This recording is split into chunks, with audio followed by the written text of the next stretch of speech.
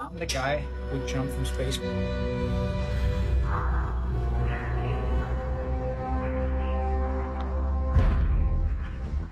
I wanted to be the first human outside of an aircraft breaking the sound barrier.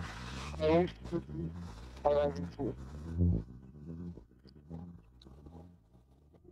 almost weigh twice the weight that I normally have, and it's very difficult to do a perfect exit. Do not over-rotate. Because if I start over-rotating, there's no air that you can use to slow down. Okay, here we go, Felix.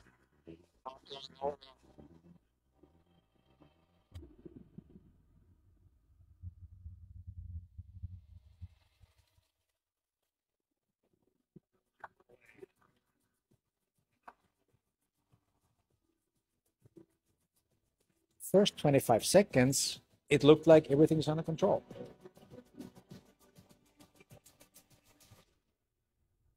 And after 34 seconds, I hit Mach 1 and I broke the speed of sound. Was that him breaking the... Yeah. That was our goal. I wanted to be the first human outside of an aircraft breaking the sound barrier.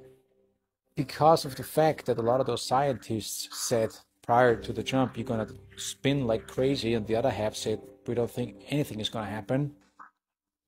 I was mentally prepared to spin, but I was hoping that I'm not going to spin.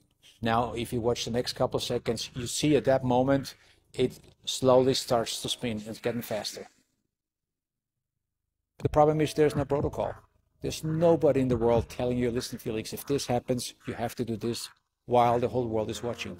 Then I was trying to move my arms around a little bit, just maybe it does something, and then it stopped for a second, but now it starts getting the opposite direction, you know, and then it really ramps up. At that moment, it's not about breaking records anymore. At that moment, it's all about survival.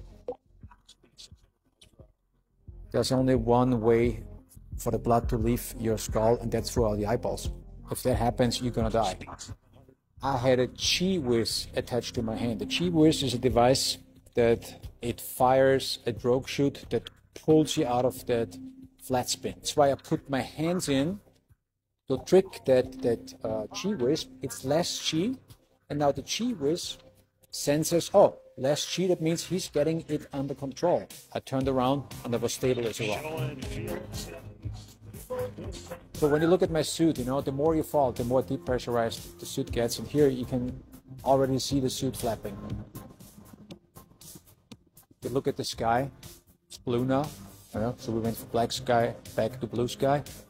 If you look at the right corner, Luke was dropping some flares, and it gave me the perfect direction for the wind. Now this is a very important moment. Very first time after hours and hours inside that spacesuit that I'm breathing regular air. So now I'm really happy because even the landing worked just perfect.